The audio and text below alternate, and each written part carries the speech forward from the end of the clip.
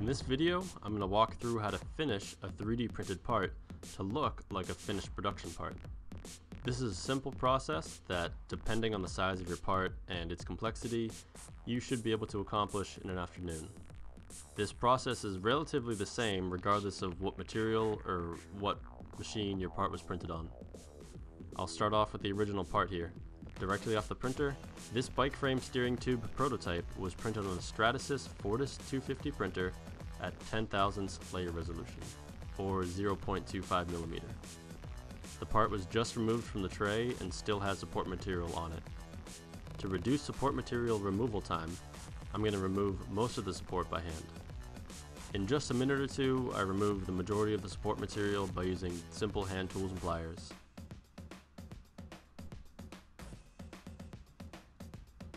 The majority has been removed, but there's still some support material inside the model that will need to be dissolved out.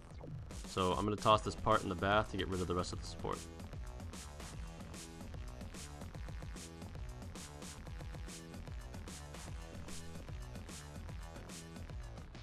Okay, the part has just been removed from the washing station. It looks good, all the support is gone.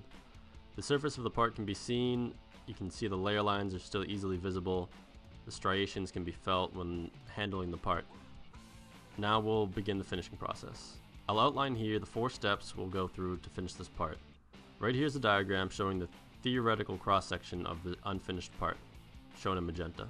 The ridges from the layers can be seen here on the right. The first step will be sanding the part. This will break down the peaks of the striations and smoothen the part surface. Increasing grades of sandpaper will be used depending on how smooth you want the finished part. In the next step, the part will be coated with primer.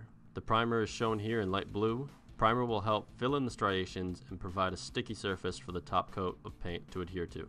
Lastly, the part will be painted and clear coated to produce a glossy surface. Here I start the sanding. I begin with a fairly rough 150 grit sandpaper. After all the major bumps were sanded out, I moved to a 320 grit sandpaper. After sanding, rinse the part to remove any dust from the sanding and allow it to fully dry. Next, I prepared the part for paint. I wanted to keep the internal holes of the part free of paint. I used painter's tape and a hobby knife to tape the insides and trim it all flush. I brought the part outside for ventilation. Here I'm going to use an automotive high fill primer.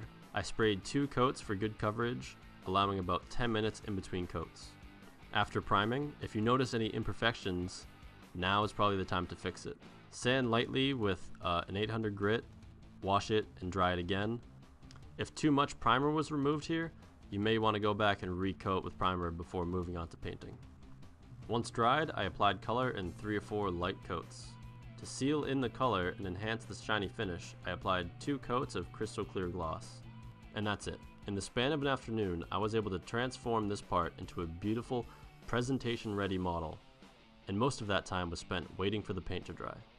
Using these steps, you can create models, prototypes, even end-use products that are as stunning as they are functional.